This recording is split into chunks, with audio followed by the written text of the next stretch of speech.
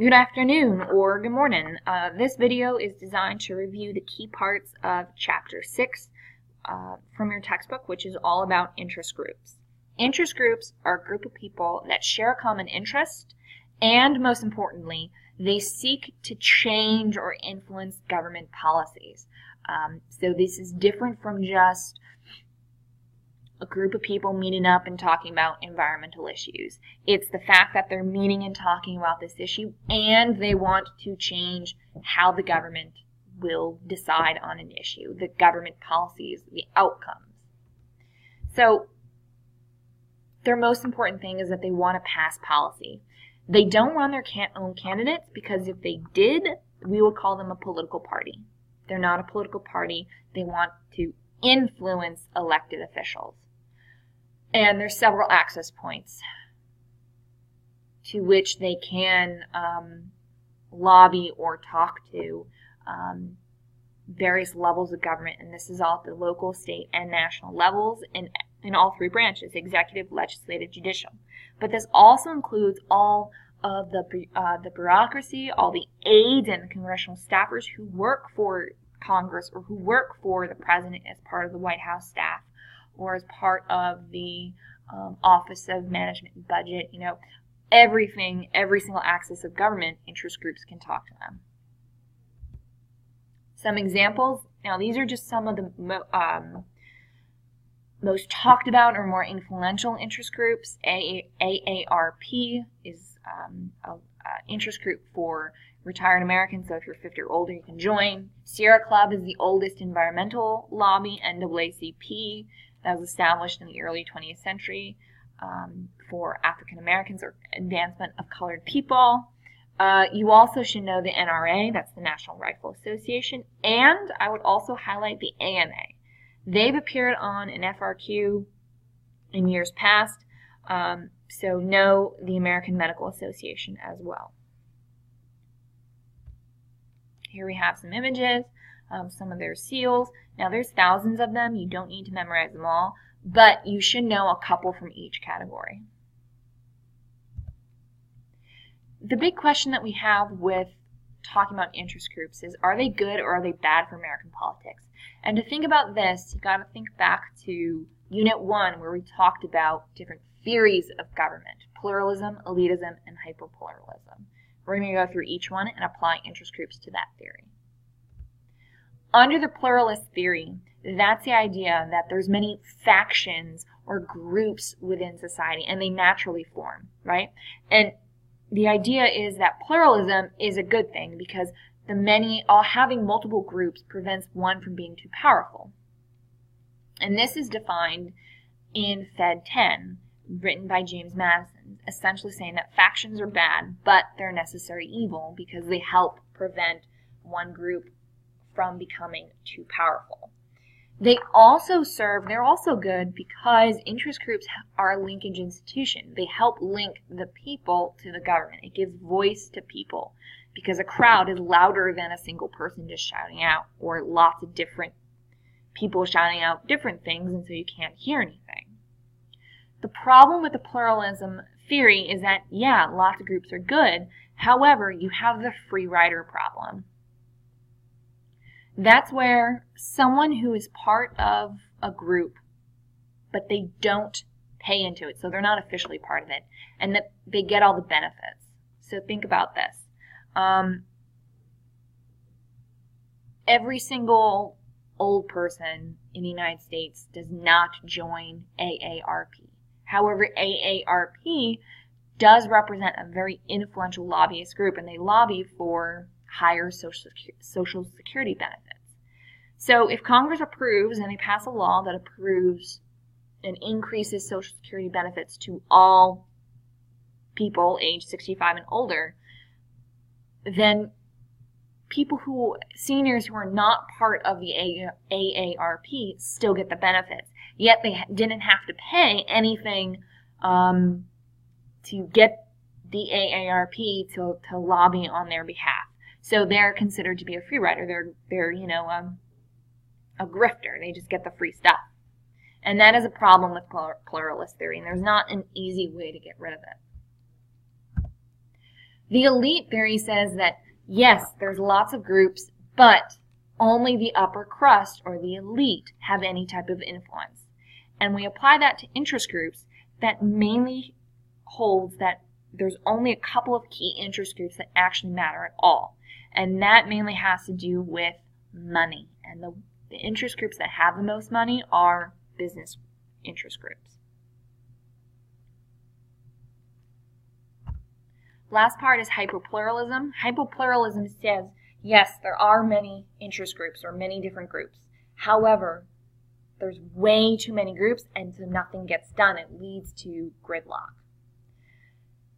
In a hyperpluralist theory, it states that the government is trying to please everyone, trying to please all the different interest groups.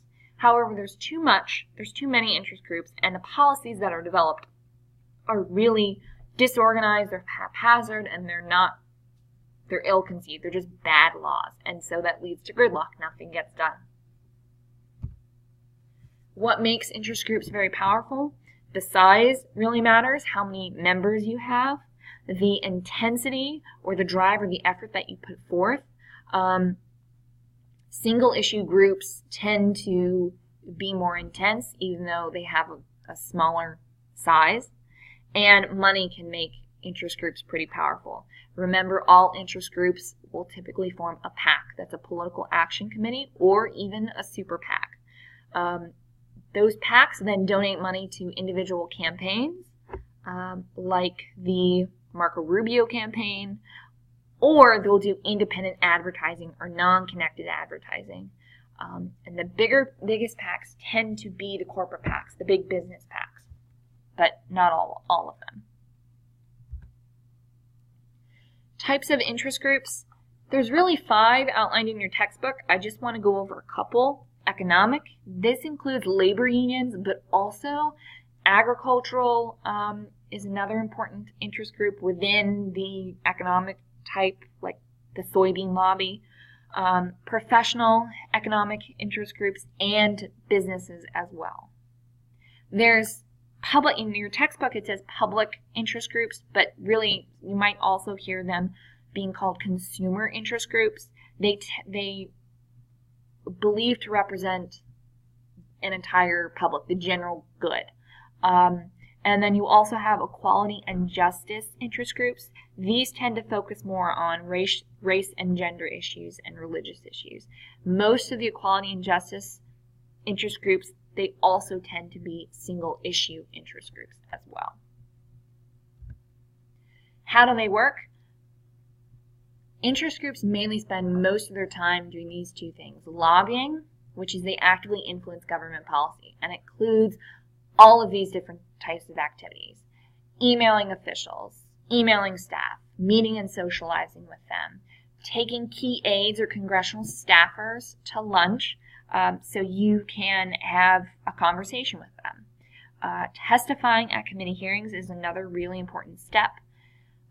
Donating money as well, which is number 2, electioneering, getting people into office who are sympathetic. So giving money to campaigns, that's electioneering. But also bringing influential constituents to Washington, D.C. to lobby on your behalf. So lobbying is more of a general term, influencing government policies, typically through targeting specific congressional staffers and congressional congressmen and senators that will be susceptible to your message, and electioneering, giving money to campaigns. They also can be involved in litigation or suing people. Groups can sue businesses or government for action. So Brown v. Board, paid for by the Legal Defense Fund of the NAACP. That is an example of the NAACP interest group using litigation.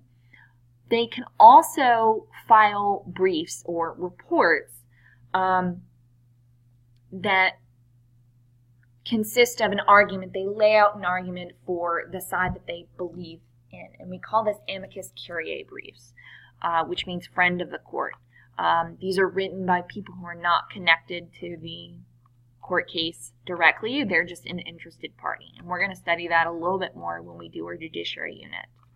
They can also make appeals to the public, and they can also do a ratings game where lots of interest groups will rate politicians based on their voting records and endorse certain candidates.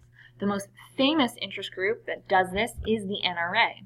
So here we have the NRA gives voter guides, and they rate people. So in the 2014 Virginia governor election, they rated the Ken Cuccinelli, the Republican nominee for governor, an A.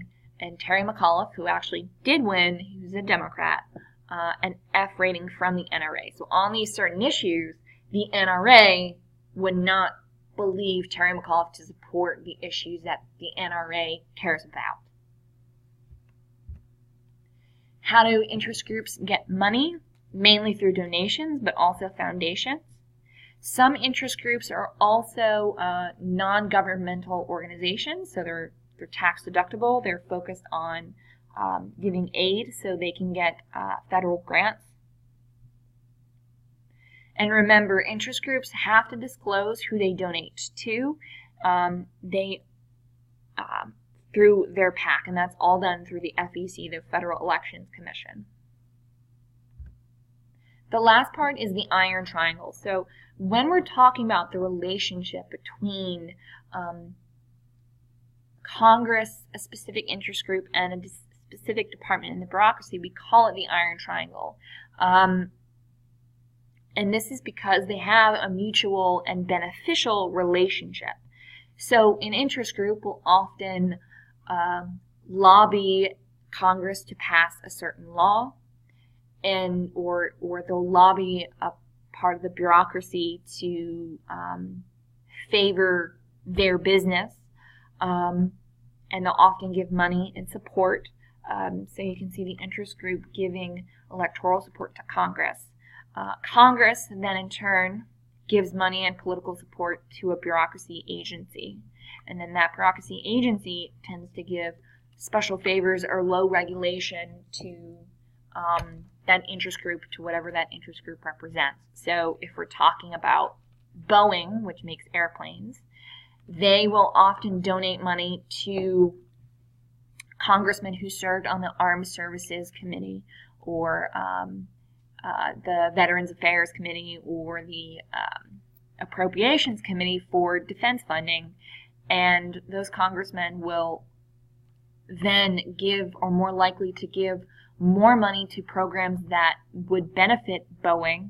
So they'll give more money to the DOD, and then the DOD will respond and give special favors or projects to Boeing in return. So Boeing will have a government contract, and they'll make, you know, a whole bunch of warplanes for us or something. So that relationship that is both dependent and mutual is what we call the iron triangle. All right, that's it. Hope you guys understand interest groups a little bit more.